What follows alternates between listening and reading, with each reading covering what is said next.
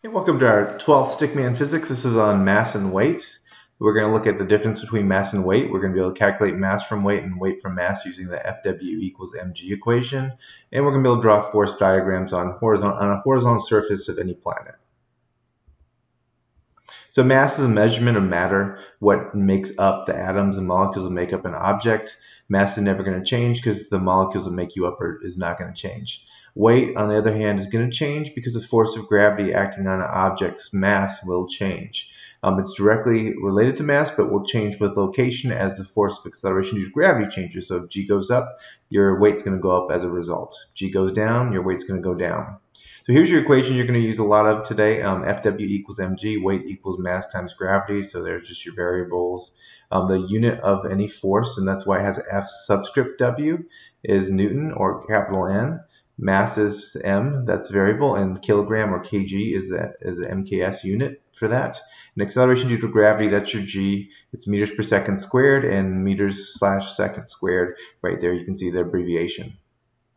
So on Earth, the surface, the accepted value for acceleration due to gravity in most places is going to be 9.81 meters per second squared. Some places you might see 9.8, and we've used 10 a lot in these lessons just because we want to use a full number, rounded number. It's just less specific, but we've been using it until now. In this lesson, you use the numbers I give you, which I'll give you 9.81 in most cases, meters per second squared. So on Earth, your weight, so this guy right here, this 9.81 meters per second squared is pulling this person down. A force that's related to that is pulling this person down into the Earth. Later on, we'll find out the mass of these objects. So if you look at the mass of Earth, the mass of this person, the mass of the Moon, the mass of this person, that and the distance between them and the center, is going to go into the force of gravity, which we'll see in a future lesson. We're going to use surface acceleration due to gravity. So, this person may be up flying in the sky. If that was the case, we wouldn't be using the 9.81 or the 1.62. We're going to be looking at this person on the surface of the moon or on the surface of the Earth or on the surface of another planet. So it's a surface acceleration due to gravity that we're going to be using here as g. The more massive the object, the higher the g. So here you can see the Earth is more massive than the moon, and it has a 9.81 meters per second squared acceleration due to gravity, once again called g. The higher the acceleration due to gravity, the higher the weight. So when we solve for weight later on, we're going to see that this is going to have a higher weight than this person over here on the moon. Some of the common acceleration due to gravity surface, once again, not all these surfaces are actually land. Some of them are gaseous, but let's just assume that they were. The different densities also matter too, and that's why just because you might have a very large planet like Saturn, it might not have as much of g as Jupiter with 24.79 meters per second squared. It's more for a future lesson where we calculate the force of gravity. But just notice that we have different values for g depending on where you're located. These are just more specifics. If you ever had to use them, sometimes you can calculate using the radius of mass. We'll see these later on. I just wanted to give you this table that you could see going with the force of gravities, and there's a reason for everything. Pluto's no longer a planet, so this last one was mainly planets. This one just other interstellar objects, like in this case we're talking about the Earth's moon, the sun and Pluto. And the sun is such a massive giant that it would have such a high acceleration due to gravity, 274.78 meters per second squared. This equation we're going to use a lot of. This is just a rearranging. If you ever wanted to get m or g separate, you would just divide the m. If I wanted m, I would just divide g out, so it'd be fw over g. And if I wanted g, I'd divide the m out. And so dividing the m out right there would end up being g equals fw over m. What's Natalia? So here's an example. What's 76 kilogram Natalia's weight on Earth, where the acceleration due to gravity is 9.81 meters per second squared. So here it's just useful to get used to making a Gibbons list. Kilograms is mass. It's asking you for weight, so FW is question mark.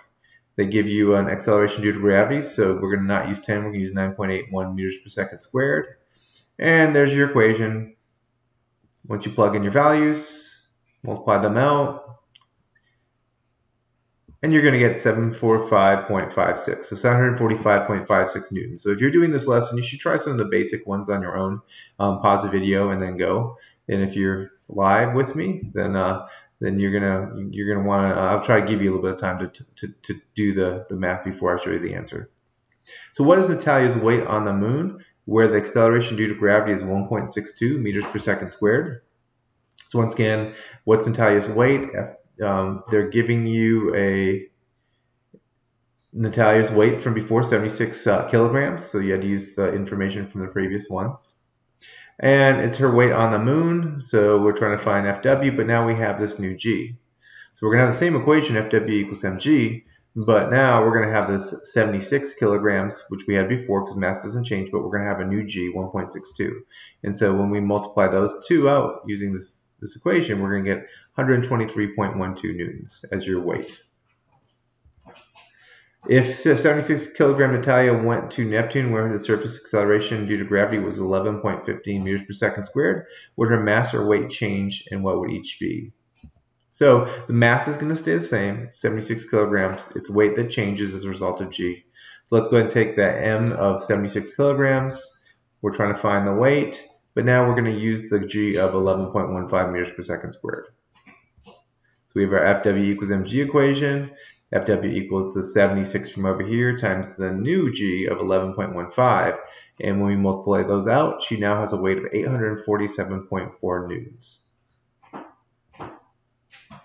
So let's just take a look at some force diagrams. And so this was from a previous lesson. If you weren't on that previous lesson, mass does not change. So it's 10 kilograms whether you're on Earth or on the moon.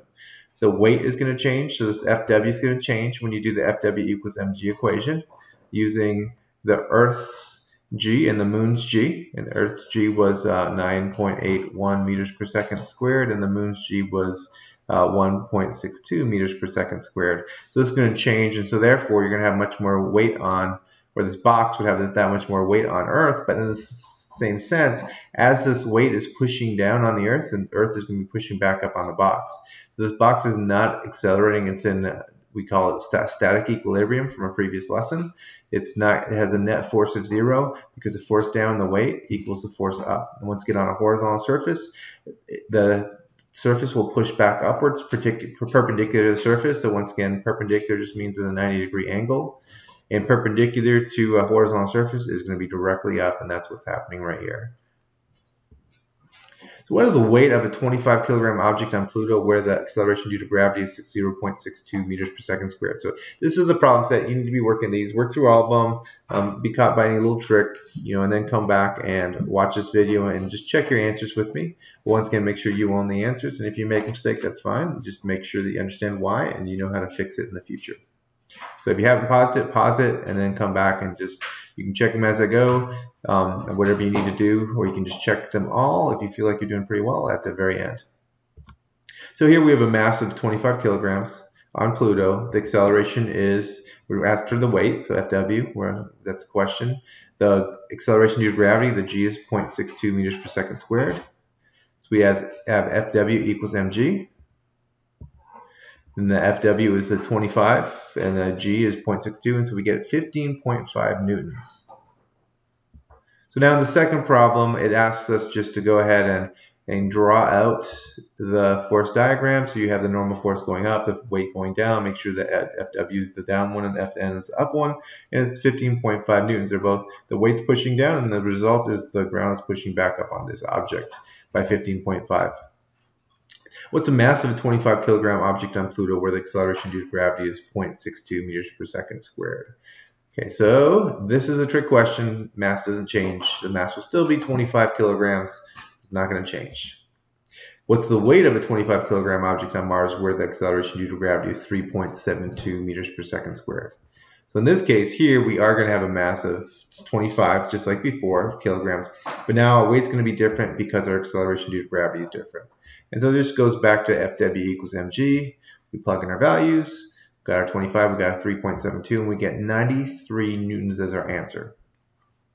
Okay, what is the mass of a 100 Newton object on the moon where the acceleration due to gravity is 1.62 meters per second squared? Careful here, they are giving you a weight. They're not giving you a mass, so this will change. While this This already changed, but now we're on the moon, and so we're trying to figure out from mass, from the weight of 100 newtons and acceleration of 1.62 meters per second squared. We're trying to find out the mass. And so here we have your equation rearranged as FW over G. So once again, if we wanted to arrange this out and get M alone, we divide out the G's and we get M equals FW over G, and that's what we have right here below.